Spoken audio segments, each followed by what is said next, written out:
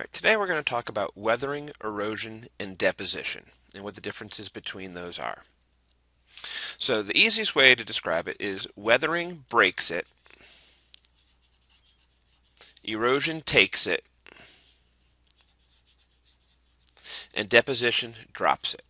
So if we have this boulder up here on the top of the hill, and let's say that it starts to rain on it, and maybe there's some cracks in the boulder, and slowly some of that rain water gets into some of those cracks in there, and it freezes, and as water freezes it expands. We call that ice wedging, and eventually, because of that ice wedging, the rock starts to break and fall into different pieces, and this piece breaks free. And this piece breaks free. And so we've weathered this apart. Weathering has broken this rock apart. Now this rain is going to be running down the hill. All right, and so if it's running fast enough, it's going to take some of these rocks with it. Right, and so the faster that water is moving, the more it can take, and the faster it can take it. So erosion moves this rock.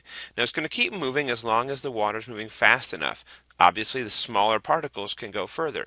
It takes a lot of water to move a big particle, but if this was a small particle, then it can move with just a little bit of water. And eventually it gets down here, and as soon as the water slows, like when it enters a big body of water, it's going to deposit or drop it, and so it falls down here.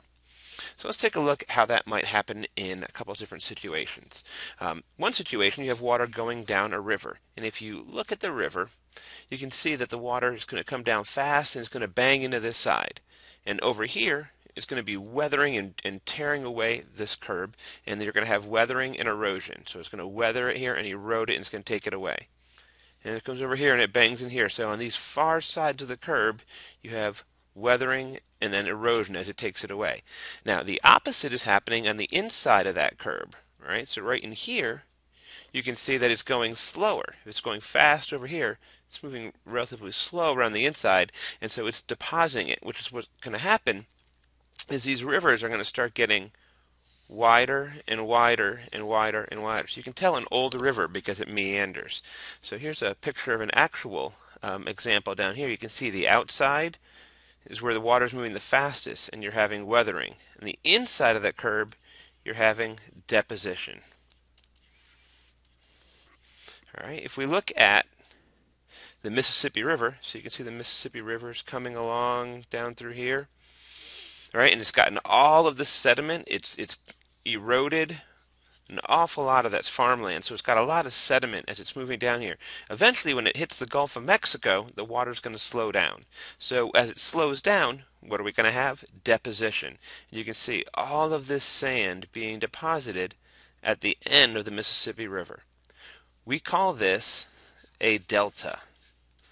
So when the sand and sediment is being deposited at the end of the river, we call this a delta. This is a very important ecological area. So where we get all of our great food, the shrimp and the crawfish that we all love, comes from this really nutrient-rich area. Okay, so a delta is at the end of a long river because it slows, and then you have deposition. The smaller the particle, the further out it might go and still be deposited out here. The bigger sediments are going to be dropping out right close to the end of the river. All right, there's a couple different ways we might have erosion. All right, we can have erosion due to water. So here in this situation, you can see that we have water erosion. The waves crashing along this beach have eroded these rocks here. This is the Grand Canyon. The Grand Canyon is 5,000 feet deep, and it was all cut from this Colorado River at the bottom as it's moving down through the sandstone. Okay, so erosion may happen because of water. Erosion may also happen because of wind.